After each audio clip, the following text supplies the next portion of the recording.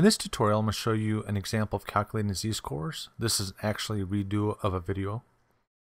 The formula for z-score is observation minus the mean divided by standard deviation. The typical symbols are z is equal to x minus the mean divided by the standard deviation. Those would be the typical symbols. In my example, let's assume the mean is equal to 15. The observation is equal to 10. And the standard deviation is equal to 5. I just made up those numbers. I'm going to plug the values into this equation. So I have 10 minus 15 divided by 5. This equals to negative 5 divided by 5, which equals negative 1. Now I can ask, what is the probability an observation is more than 10? And also I can ask, what is the probability an observation is less than 10? The first thing I do is I draw a bell curve. I draw the mean right in the middle, which was 15. I put in the location of the observation, which was 10. I would recommend putting the z-score of -1 and 0 in as well.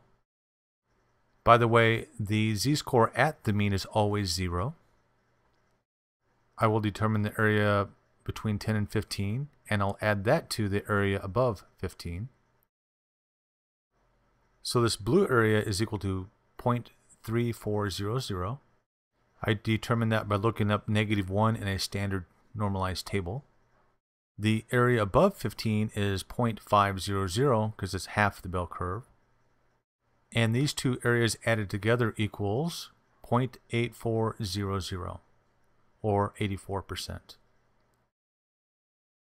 The whole area above 10, the observation of 10, this is gray area here, and it equals to 0.8400 or about 84%.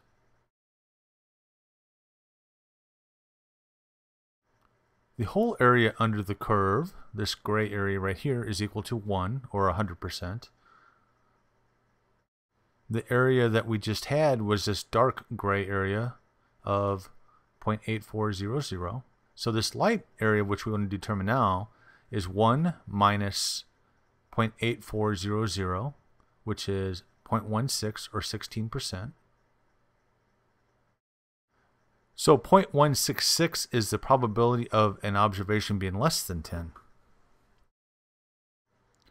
So an observation being more than 10 is 0.8400, that area there.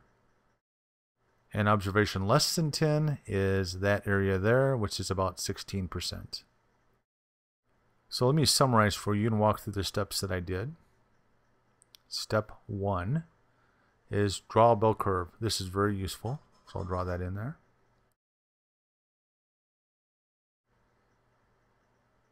Step 2, put in the mean value. In our case, it was 15 right in the middle. Step 3, put in the observation, which in our case was 10.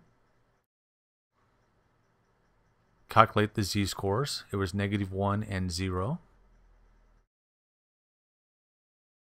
Step 5, fill in values and calculate. So the values were 0.1600 and 0.8400.